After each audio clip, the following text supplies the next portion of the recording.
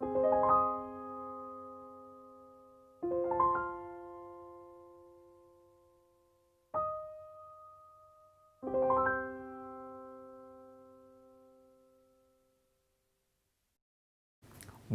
to the Admissions Q&A. I'm Karthik Ramana. I'm a professor here at the school and also the director of the Master of Public Policy. And we are delighted to have this forum where you can ask questions of our splendid admissions team on the admissions process, on what to expect over the course of the next few months, and of course on the possibility of becoming part of our splendid family here at the Blavatnik School in the Oxford MPP. Let me say a couple of words about the MPP itself, the MPP experience. And I think if there's one phrase that describes what it means to be in the Oxford MPP, one phrase that describes the value of the Oxford MPP, I would choose building unlikely coalitions. So every year the MPP brings together somewhere between 120 and 140 individuals from across the globe, usually 60 to 70 different jurisdictions, spanning in age from the early 20s to perhaps the mid-50s. People who are passionate about a wide range of subjects, from climate change, from inequality, from AI and tech and jobs of the future, combating extremism. And part of the value of the MPP, part of the way in which the MPP will help you grow personally and become more effective professionally is to help you build these unlikely coalitions with people that you might think you have nothing in common with. But as you think more deeply about it, as you get to know these individuals better, as you learn together, as you laugh together, as you go through the examination process together, you will find yourself learning a lot about individuals, how to work effectively in teams, how to drive teams to get jobs, wicked problems solved, unlikely problems solved. And that's the part of the MPP that I really want you to look forward to, and that's the part of the MPP that will last with you, hopefully, for a lifetime. Hi everyone, and welcome to the Master of Public Policy Admissions Q&A. My name is Megan Gregg, and I am the Campaigns and Marketing Manager for the Blavatnik School of Government, and I will be moderating today's event. We are very pleased to have three incredibly knowledgeable members of the admissions team on the panel today. I'll be asking them some initial frequently asked questions before moving on to questions from the audience. So make sure to put your questions in the Q&A section within Zoom and upvote any you think are particularly valuable. And now, without further ado, let's introduce the experts. Kim. Hello. I'm Kim Edwards. I'm the Senior Admissions Officer here at the Blavatnik School of Government. I oversee the administrative side of the admissions process, and today I'm going to be particularly answering questions regarding scholarships and funding and more general admissions questions. I've been at the school, I've been here at the school 3.5 years, and I've been in Oxford for 15 years. Hi, I'm Beatrice. I'm the admissions assistant, and I support Kim throughout the admissions process with a particular focus on processing applications and things like English language and transcript questions. And I've been working with Kim in admissions for about a year now. Hi, my name is Ruth. I work closely with Kim and Beatrice, but my main focus is on our brand new MSc in Public Policy Research course and the Public Policy 1+1 programme. I've been working at the school for about 2 years now. Thank you so much for joining this event, and it's lovely to see everybody. Okay, so first question going over to Kim. So what is unique about the Blavatnik School of Government MPP programme, and how does it differ from other MPP programmes? So I think there's probably three main areas where the MPP here at the Blavatnik School of Government is quite different. Firstly, it's kind of the global nature of the programme. Secondly, the content of the course. And thirdly, coming here to Oxford as a place to study. So in terms of the global side, as Karthik mentioned, The cohort are truly global. They come from across the world, and therefore our alumni are now across the world as well. And that's an essential part of the experience of being on the course.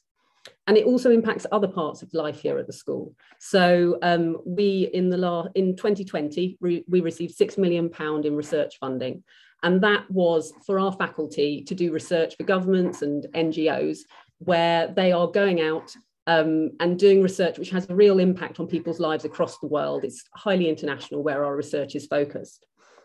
So we do have expertise in Europe, the UK, the US, but we also have expertise well beyond that, whereas in Africa, Asia, South America, whereas many other MPPs are more focused perhaps on the developed world. And in terms of content, the content of the course, so it's a 12-month program. It's a highly intense 12-month program. So we fit within that 12 months what many other courses would do in 18 months to 24 months. It's multidisciplinary, so economics, law, philosophy, our faculty come from a whole range of backgrounds. There's a huge amount of contact time in the MPP as well. There's a lot of face-to-face contact with faculty. And it's a generalist course. So this is for people from a whole range of backgrounds, and it's teaching you skill sets to then have a real world impact. Whereas some MPP courses are more focused, for example, on one particular area, such as economics, some of the MPP courses are. This is very much a generalist from people from a whole range of backgrounds who are looking for a generalist education in terms of public policy. And finally, Oxford University. We're obviously a part of Oxford University, and which has been ranked as the best university in the world by the Times for, I think, 5 years now. There's 900 years of history. It's famed for its innovation and its research excellence. And you've got the whole experience of coming to Oxford. So as well as joining us as a department, you would be part of a college and a part of the wider university. And many of our students really love the experience here in the department, and that is their main focus. But you've also got the option of engaging in college life. You've also got the option of all the societies, all the experience of being part of Oxford University more widely. And it's a beautiful and a historic city. It's a lovely, interesting, vibrant place to live. So that's what I would say are the three areas where it's really unique: the global nature, the content, and the experience of studying here at Oxford. Thanks, Kim. So over to Beatrice. What does a typical MPP candidate look like? So both our applicant pool and our student cohort are always incredibly diverse. This is because there's no set level of experience required of applicants or professional background, particular degree background required.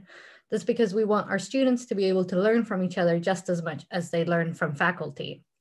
There's a huge range of professional backgrounds that our students and applicants come from, including engineering, medicine, and education, journalism, and some more directly political careers. The average age this year of our students is 29 years old, but we have a range from 21 to 49 years of age. And the majority of our students are international, with more than 50 nationalities represented in our cohort this year. So essentially, there isn't a single student or applicant profile for our MPP. They're all incredibly diverse. However, there are some things that all the successful MPP applicants will have in common, and that's in relation to our selection criteria, which are strong academic record to date, commitment to public service, and evidence of leadership and impact. So I would say that there isn't a specific profile that our applicants or students have, but they will all have these three things in common.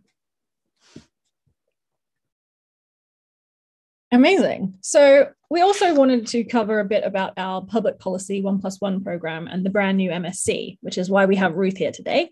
So Ruth, how do you actually apply for the Public Policy 1+1 program? And do those interested need to apply to both the MPP and the MSc?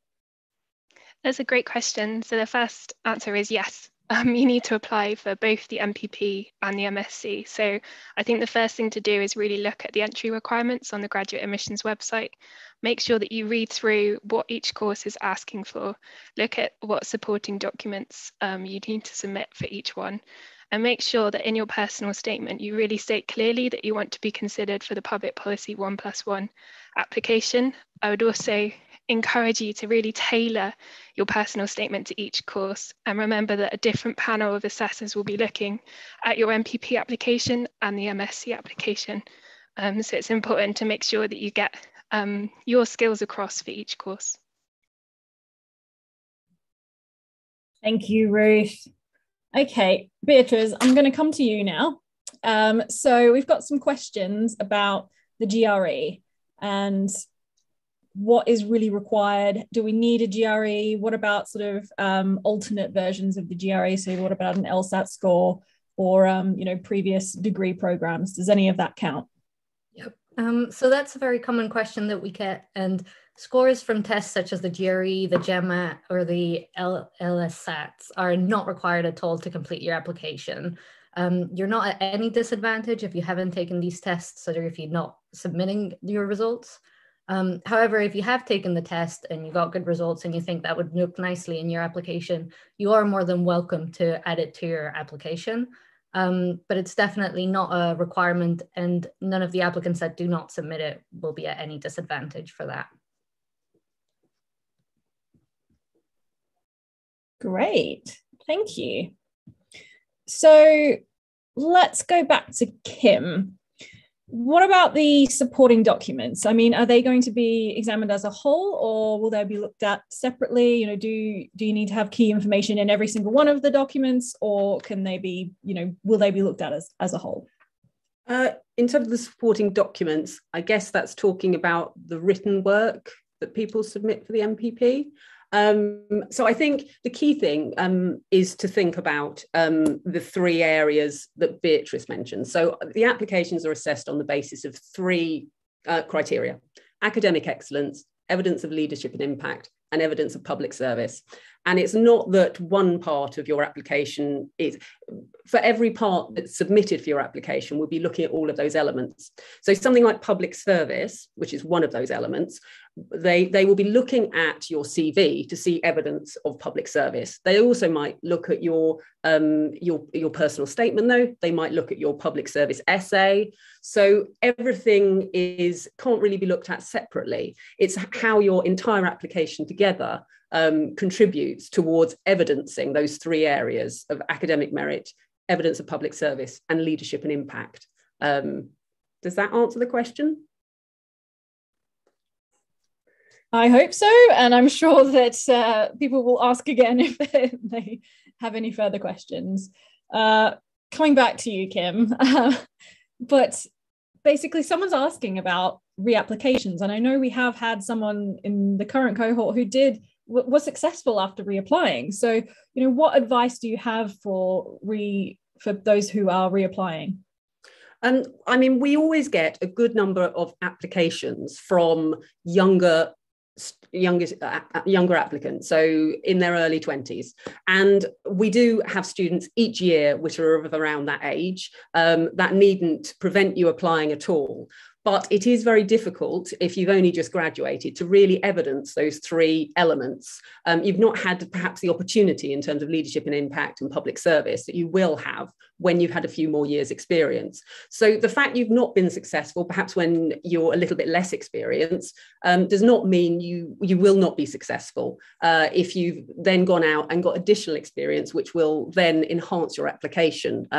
So we would very much encourage people to reapply. It's highly competitive. Every year we have to say no to many really, really good candidates. It's not, we just have limited spaces and we can't offer to everyone. So we'd encourage people to reapply on the basis that they have built some additional experience, and on the basis they may want to rethink perhaps what they've submitted. So perhaps when you reapply, you have the option of using the same public service essay personal statement. They may want to review that, see how they can strengthen it, look again at what the criteria are for success, and just try and perhaps hone it a bit more and reflect what you've done since you last applied.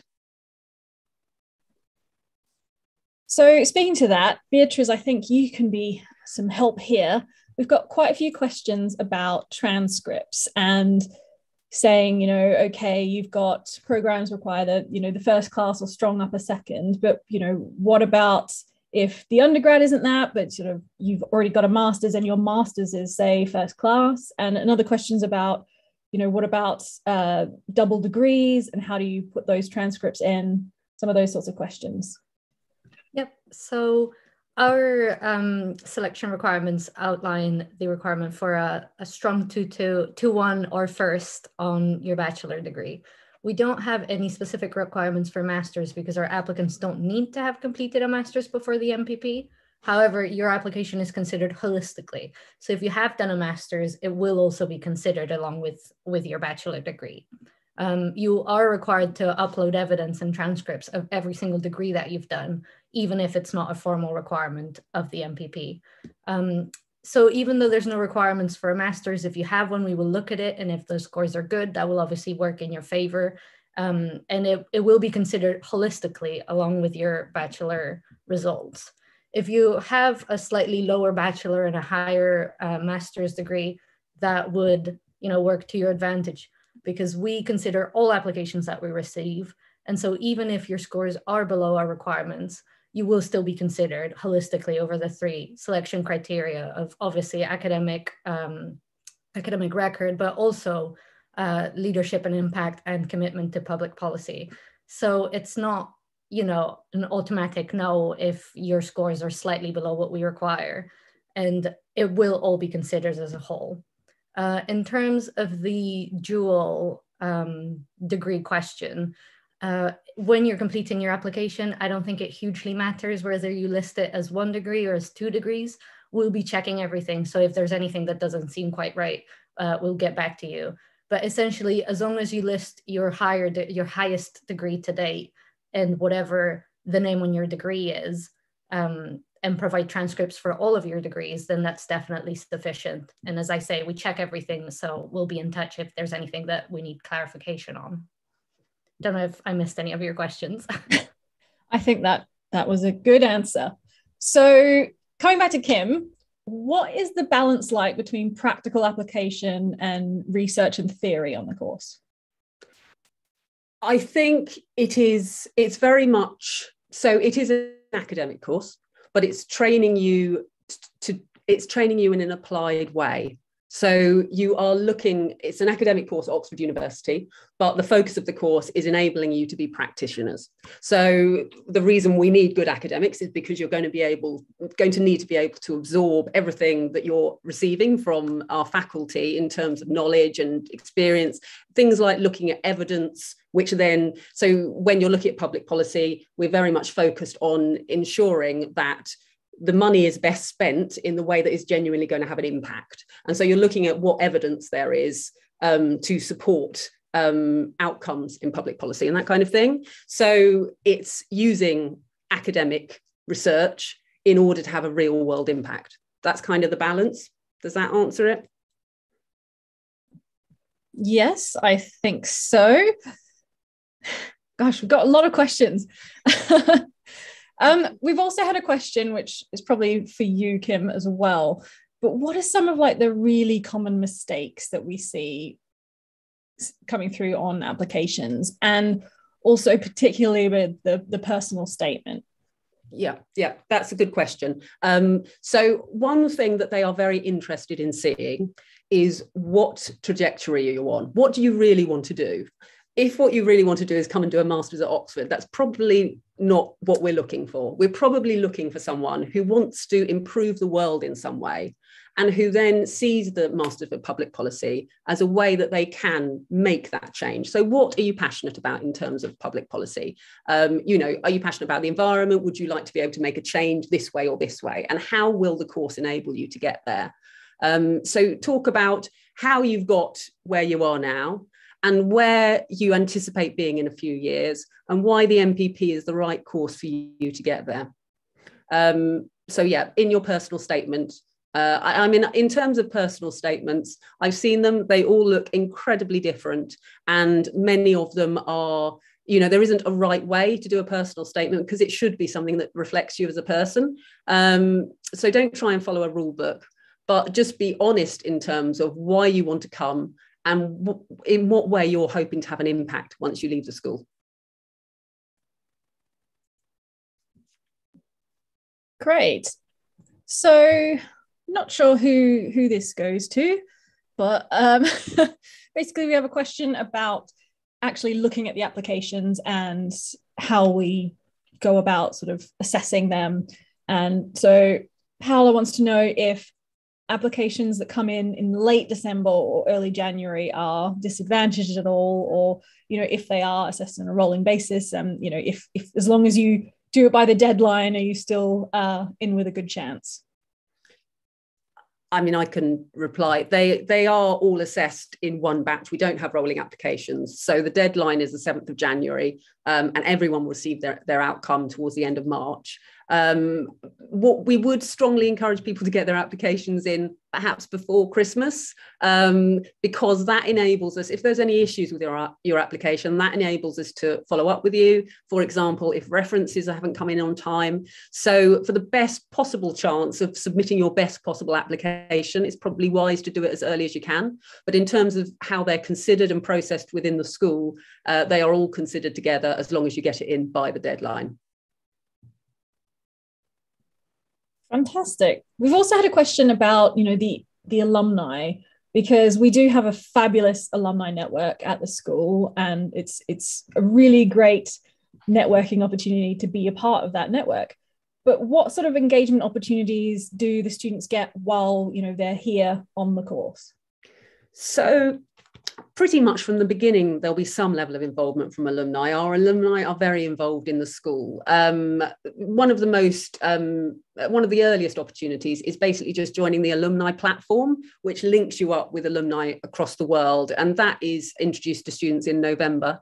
But there'll also be other opportunities to connect. Alumni come and speak. Often if people, for example, when people go and do their summer project, they sometimes link up with alumni in the different countries. I don't know, Ruth, if you have anything further to say about contact with alumni, because Ruth used to work within the programs team that supports the course. One thing to mention is the Alumni Community Hub. So you'll be inducted into a hub which has all of the countries of people that we've connected with since the school was founded in 2010. So you have access to really filter by region, by research, by interest, and you can really link up with somebody who might be able to offer advice to you. There's also alumni events running throughout the year as well, where alumni can talk to current students. You can also buddy up with alumni as well. They do a lot of work. Awesome. Beatrice, I think this can come to you. In terms of work experience, what sort of importance is placed on, say, going and studying and having previous degrees, as opposed to, say, someone who's worked in public service for the last 10 years? And if, say, someone has been working for a really long time, how do they go about getting those academic references? Yep. So as I mentioned, our successful applicants are just wildly diverse. We have people that are in their early 20s and they're just out of education, so they might not have a lot of work experience. And we have older applicants who have been working for a very long time. Neither of those kind of profiles would be at any disadvantage, because as I said, we want our cohort to be as diverse as possible so that everyone can learn from each other. So there is no requirement for work experience specifically, as long as you still have some evidence of our selection criteria, so of being committed to public service and to have the ability to have leadership and impact in the future, then you wouldn't be at any disadvantage for not having work experience. In terms of older applicants who might have been out of education for a very long time, again, that's not a disadvantage. We often have older applicants. Currently, our age range is 21 to 49 years of age. So not a disadvantage to have been out of education for a long time. But you do still need to have transcripts from your study, because it is a very intense academic master's. And so you need to be able to evidence that you have the academic abilities to complete it, and you will need to have at least one academic reference that can, speak to the fact that you have been in higher education and that it went well. But you won't be disadvantaged at all, whether you have, not very much work experience or whether you've been out of education for a very long time. Thanks, Beatrice. I think this one for Kim. Basically, someone's wanting to know if the course is, really focused on policy, or does it consider, other elements of government work, so commercial, finance, project management? How broad is it? It is broad. As I mentioned, it's generalist. And therefore, so there's quite a lot in terms of the content, in terms of things like philosophy, economics, law. There's elements of statistics, I believe they do. They look at applied policy. They look at specific-ish case studies and how and the application of that. It's quite a broad course, I would say. Generally, it's looking to give you a whole toolbox of skills that if you're going on to be a leader in government or in NGOs or whichever organisation, you'll have this whole toolbox of skills in terms of public speaking, in terms of writing, in terms of understanding how to get things implemented, how to make change, how to actually have an effect where you are. So yes, I always feel like I'm slightly veering off your question, but I would say it's a broad course that covers quite a lot of that's looking at everyone comes in at a slightly different stage with a different kind of experience, and we're looking to give you a toolbox of skills which can then lead you out to have an impact in public policy. Just to add to that, Kim, I don't know if it's helpful, but in Trinity term, you're offered over 21 different options. And that's really the time where you get to choose where you want to specialise in. So we've had modules running on energy, climate change, private finance, managing organisations, communications, and it's so diverse, over 21 different modules to choose from.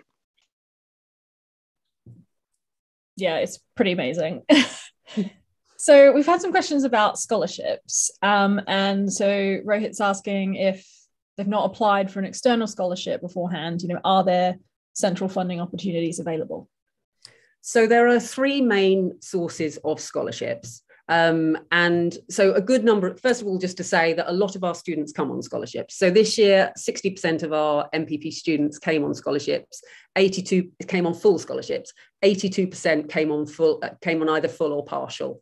And they come from three main sources. So external, which will include employers, Chevening, UK government funding, and various other smaller ones. Just to mention, Chevening is one of our biggest with 20 scholarships this year. So the next lot is Oxford University. By just applying to the course, you will be considered for most university scholarships. So that includes a whole range of, often defined by nationality, and you can see more about them on the Oxford University website. I would say the one scholarship to really take note of that you have to put in a separate application for is the Weidenfeld-Hoffmann Scholarship. And for that, we had 7 of our 141 students were funded by Weidenfeld-Hoffmann this year. So that's worth putting an application in for if you're eligible. And then the third kind of section of scholarships is school scholarships. And how you're considered for that is if you receive an offer, you will receive, along with your certificate of offer, a link to the scholarship questionnaire. And that's your opportunity to say how much funding you require and what you, and also to fill in paragraphs about different scholarships, effectively to apply for different scholarships. Now, there's no guarantee, certainly, that will result in funding. And it really does come down to the individual in terms of doing everything they possibly can to get funded.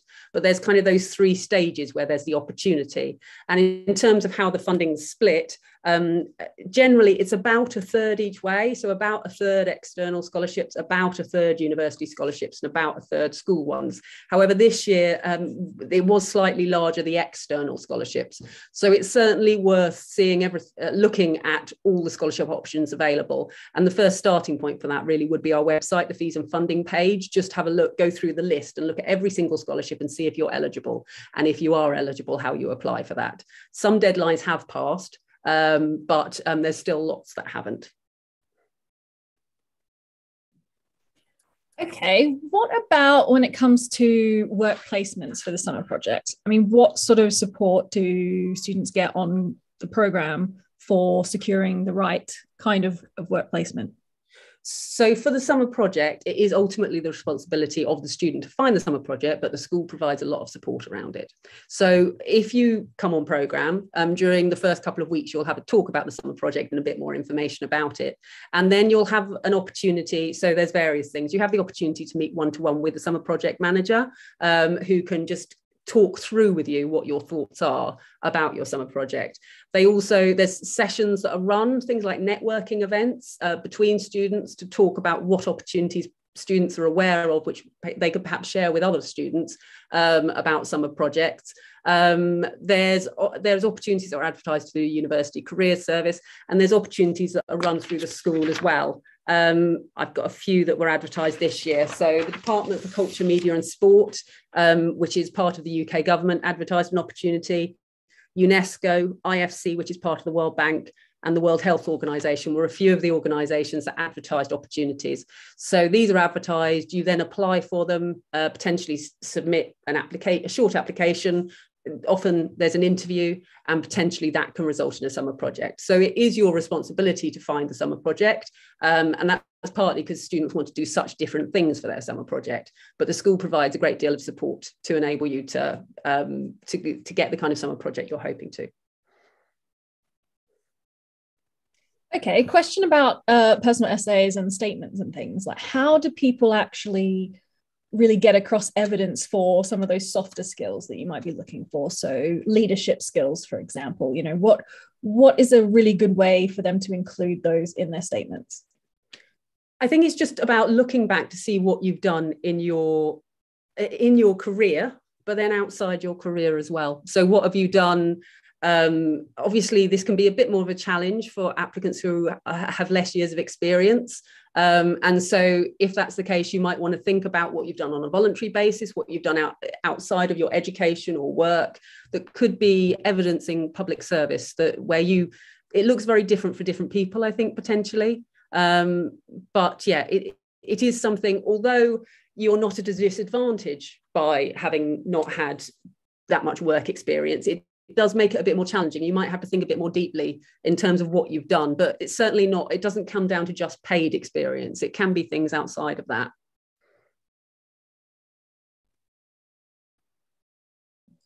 So I want to come to Ruth and just ask a question about the 1+1. So because this is brand new and this will be like the first year people can apply to do the MPP followed by the MSc. I mean, what if you want to apply for that 1+1? Is it the same application? How does that work? So it's a separate application. So you need to apply for the MPP first and then the MSc. There are two application routes. And then state clearly, as I said earlier, in your personal statement that you want to be considered for the Public Policy 1+1. So applicants who are accepted to the Public Policy 1+1 programme will do the MPP in 2022 and then the MSc in 2023.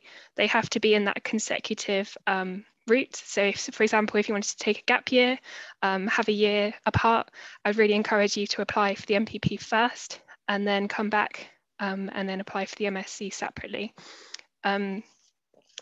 It's important, again, as I stressed earlier, to really tailor your personal statement to the application requirements on the website. So for example, you'll notice that the MPP asks for a policy essay, whereas the MSc asks for a research proposal. The MSc criteria, which I think Kim briefly discussed, is slightly different. So they're looking at academic and analytical excellence, strong commitment to public service, and a clear motivation to improve public policy through research. For the MSc side of the application, it's really important these three things come through in your personal statement, your references, and also that supporting written work as well. Could I just add, as we're talking about the 1+1, about the financial side of it? So the 1+1 can be a really good option for people who come with 2 years of funding. So certain governments fund for that, and the Rhodes Scholarship does. For people where funding is a concern and an issue, it can be wiser to apply for the MPP initially, and then during that year, apply for the MSc. The reason for that is I talked earlier about the 3 areas of scholarships. One of those areas is university scholarships. And for university scholarships, you will only be considered in the year you apply. So you'll only be considered, if you applied for the MPP and the MSc this coming cycle, you'd only be considered for university scholarships for the MPP element of the course. You wouldn't be considered for the MSc, even though you're doing that the following year. So because of that, we'd suggest that if you need a scholarship to come, and if you don't have funding arranged, that you initially just apply for the MPP, and that then when you're on the MPP, you then apply for the MSc. Thanks, Kim. Good tip. Beatrice, I want to come back to you about references. I know you spoke a little bit about this before, but do you have any specific sort of suggestions, basically, for people who have finished their degree quite some time ago? They're no longer in touch with any of their lecturers. They're not really sure how to find or procure those academic references. Mm-hmm. Yep. So we know that for some of our older applicants or applicants that haven't been in education for a few years, it can seem tricky getting those references. And we get a lot of inquiries asking, oh, can I just have 3 professional references? The answer is no, you must have at least 1 academic reference. And although that might seem, like it wouldn't be helpful to your application, the MPP is a master's and it is an academic course, and you need to be able to show that academically you have previously, have a good track record. So you must have an academic reference. For candidates that aren't in touch with any of their, lecturer supervisors and so on, you can really just email your previous institution, your department, and get references from a course director or something that still has records of your stay at their institution. It might seem like that doesn't add value to your application. You might think, oh, well, my manager at work would give me a better application. But that is still a formal requirement that you must meet. And you are able, if you want, to have more than 3 references, so if you want to add a 4th one. But you must have that academic reference. And every year we have applicants that have been out of education for 20, even more years, and they still manage to get one. I think I saw a question saying, oh, will I be impacted negatively if I don't have an academic reference? Unfortunately, the answer is yes, because you wouldn't have been following our requirements. If you don't have an academic reference, we will get back to you and we'll ask you to please add one. And, you kind of will be very much asked to do so, because it is one of our formal requirements. Your other 2 or more references can be professional, but we would advise that they're always people that are in a position to comment on your academic abilities. So things like your analytic abilities and such. But yes, at least one of them has to be academic in nature. And if you have completed a master's in the past, it must be from your master's. So that is one thing to keep in mind. Okay, I think this one is also for you, Beatrice, about transcripts. And, if the institution was not an English language institution, what do you do about transcripts that aren't in English?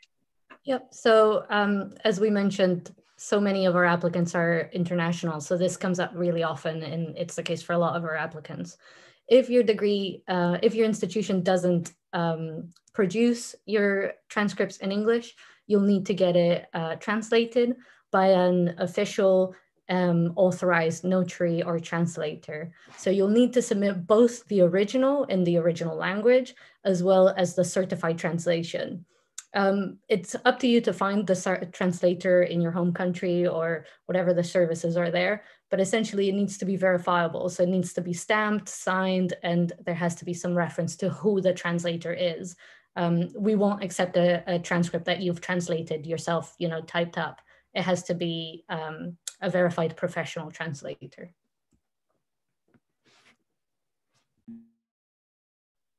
Okay. You've sort of touched on this before, Kim, but we've got some questions around like how one actually goes about sort of narrowing down what their focus is on the program, because obviously, yes, it is very general and it's wide and we can study a lot of things, but also you can sort of narrow your focus and sort of specialize. So how does that work within the program? There's 2 elements at which there's 2 parts where you have, you can select what courses you go to within the programme, which are the applied policy modules, of which I believe, Ruth may correct me on this, I think there are about 9 of these and students choose around 3. And these are, so I have some examples: behavioural science and decision making, negotiations in public policy, communication of public policy, statistics for public policy, private finance, managing organisations. So you can choose 3 of those. And obviously you'll probably partly choose based on the subject area, but you may also be interested, depending on who's delivering the sessions, different faculty who may have more overlap in terms of your area of interest. So you get to choose 3 of those, which I think are delivered throughout the year. And then the options module, which happened towards the end of the year, where and in the example from 2020, we had 21 different options module, of which you could choose 2. So there is that ability to specialise. But that of the modules within the course, those are the 2 where you can. The other modules are not, there aren't options within those. Ruth, do you want to say anything more about the programme itself in terms of how people can specialise? I think lots of people change from working with students last year. They come in with a vision and think, this is what I want to do, this is what I want to be. And then they talk to their supervisors and realise, actually, I'm really interested in this. I'm going to take this module instead. And they're actually surprise themselves. Some people come in with a very clear path, but other times students really develop that pathway as they go through the course. I'd also want to highlight the number of events going on at the school as well. So every week we've got different people coming in, visiting, and that sometimes having those conversations with people on the ground working in government can also sway decisions about what they want to do and go on to study. It might be worth mentioning here as well the professional skills programme, which is delivered as part of the MPP. It's not an assessed element of the programme, but it involves having all sorts of speakers from across the world come in. So you get speakers from, we've had speakers from the World Bank, we've had speakers, former prime ministers within the UK. I think we had a former Swiss prime minister the other year. We certainly had a former Australian prime minister who ended up, it was a very busy time of year. So actually, most of the students couldn't come, so you had about 7 Australian students who all had this kind of very small group meeting with a former Prime Minister of Australia. And that's a fantastic opportunity to really discuss how the career that he's had and that kind of thing. And as Ruth said, there's so many of these sessions happening throughout the year. The idea isn't that everyone goes to all of them. The idea is that you look at that schedule and you pick out what really interests you. And there's also there's, as well as within the school, there is also stuff within Oxford more broadly, which many students choose to engage in because that's what they're particularly interested in. Yeah, and I will just say as well that the whole of Oxford has an incredible convening power when it comes to getting speakers just at the university as well. So you aren't just limited to your amazing events within the school. You can also have access to all the wonderful and incredible events and speakers that they have across the university, which is a real perk. So what about the policy brief as part of the application? Are there any tips or tricks or I don't know, common mistakes that you see with applications, and any advice for people with their writing their policy brief? I'm not sure that I have any thoughts on this. Beatrice, do you have any thoughts on the policy brief? Not particularly. I think we don't have any specific guidance in terms of content and format because everyone has such different, particular interests that they have. So some people will choose a very specific issue, things like, I don't know, climate change, education in their particular home country, and so on. So it's very much up to you to decide what policy issue you want to focus on.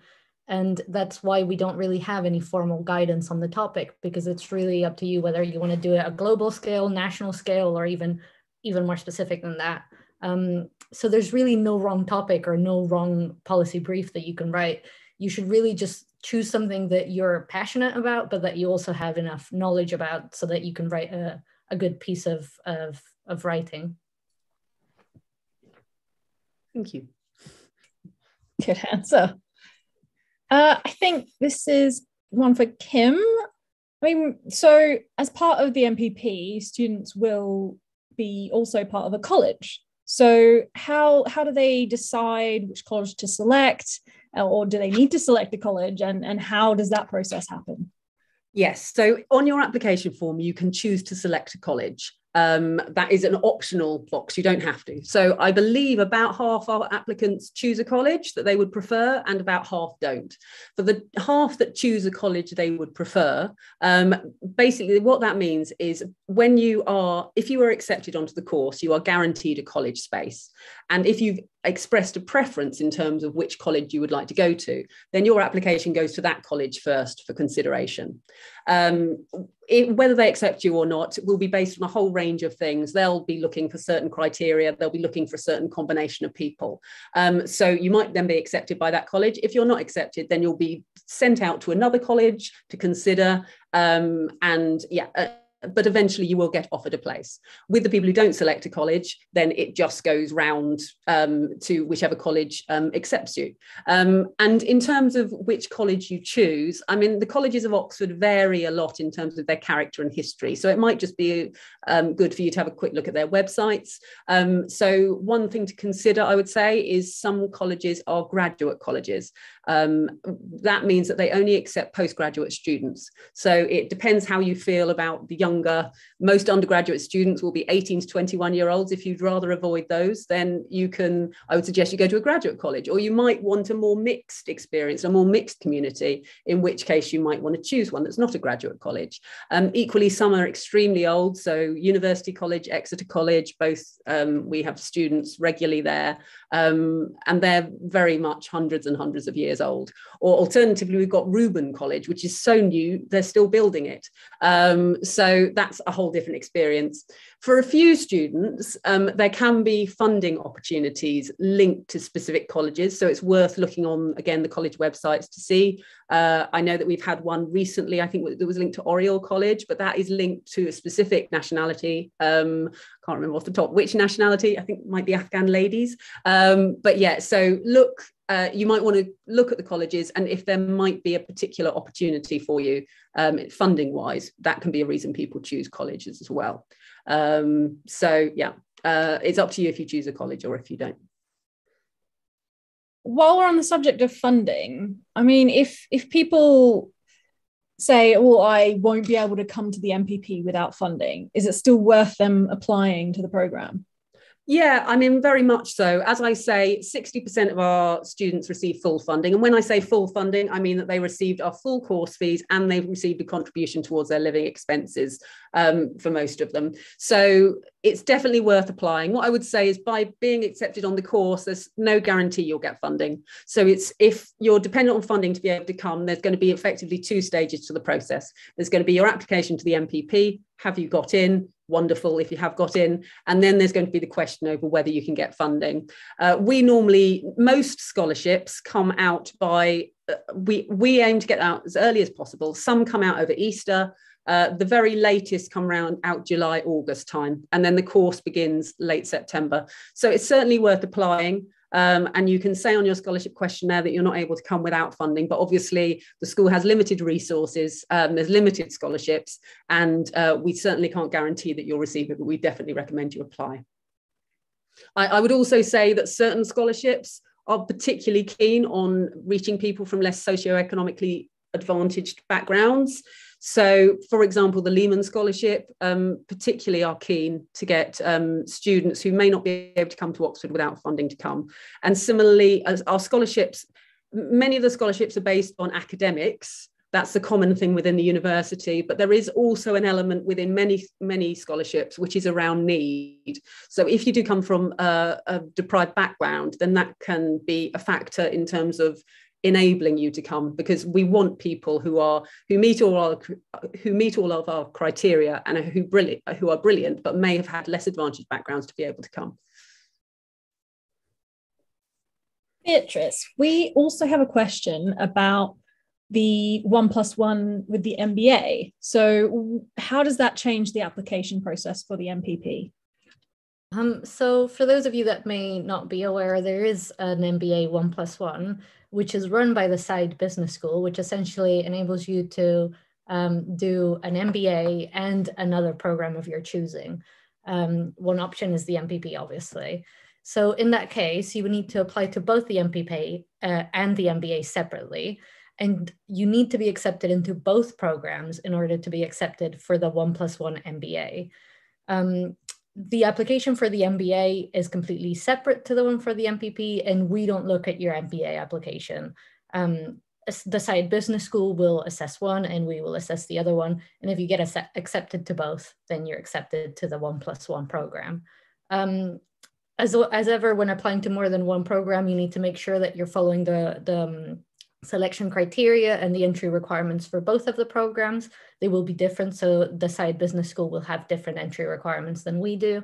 And you should make sure that you're tailoring the application to both of them. But essentially, you just need to apply to both of them separately. You don't need to disclose whether you're applying to the other one or not. We at the school only have access to the applications that you make for our programs.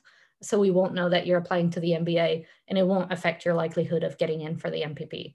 But yeah, so in short, you need to apply to both programs and need to be accepted into both programs. And then all of the running of the 1+1 program is coordinated by the side business school. So if you have any specific questions about that, we would recommend that you get in touch with that department. Great. I think this one's for Kim.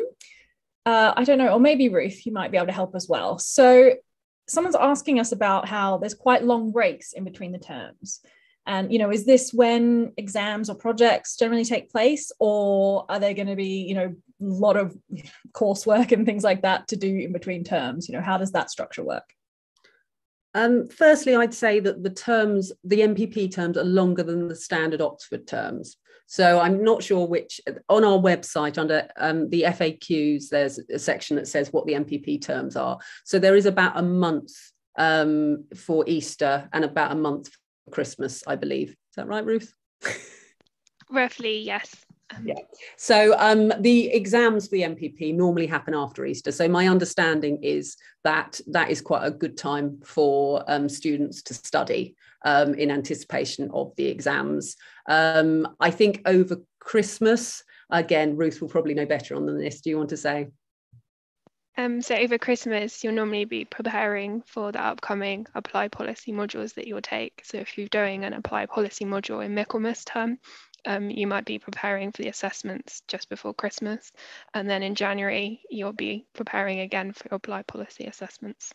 And then there's core modules as well that are running.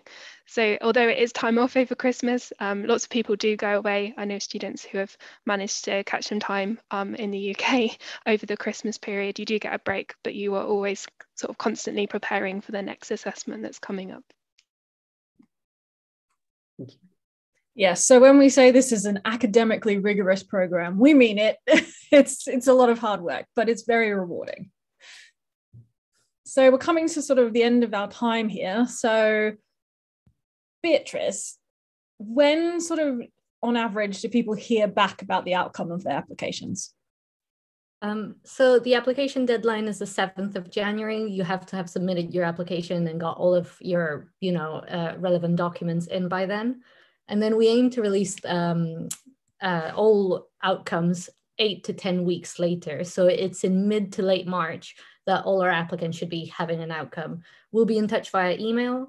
And yes, by the end of March, everyone should have gotten their results.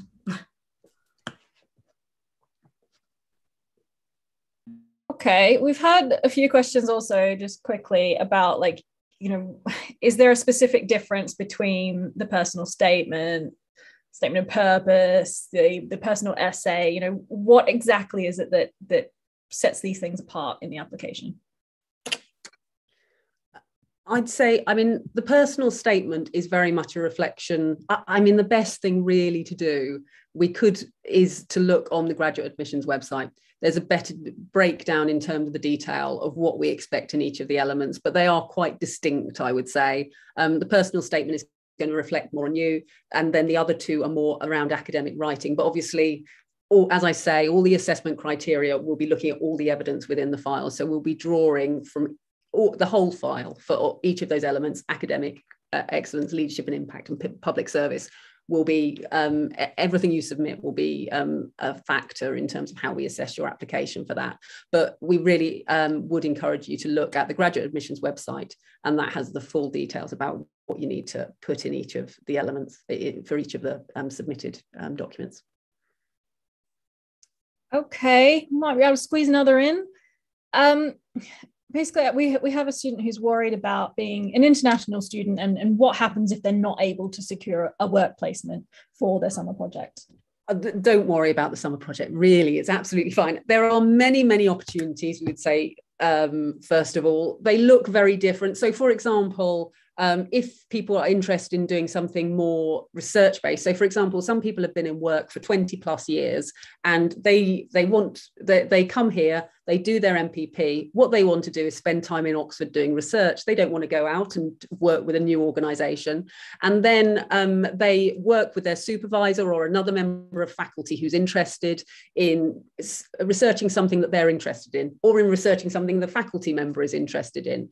There's all sorts of opportunities. The summer project is a really flexible thing. It can develop you in the way that, to some extent, that you want to be developed. So if you're really wanting to get experience, that's one thing. If you're really wanting to do research, that's another thing.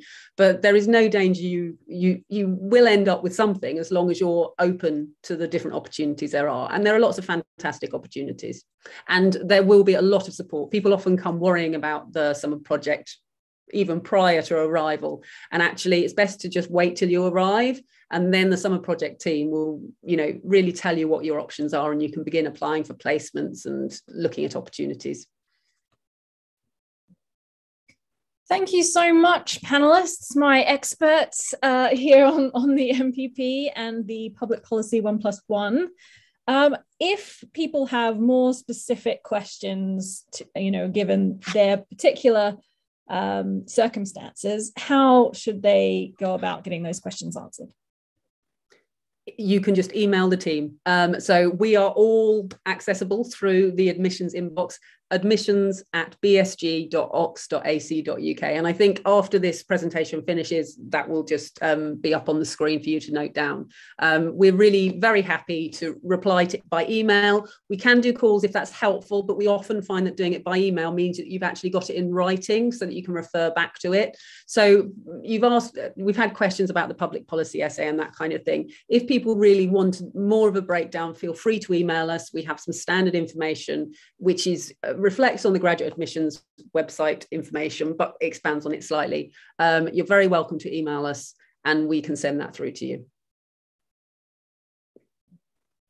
Amazing. And yeah, do definitely check out the MPP FAQs on the website, which I believe have been shared in the chat.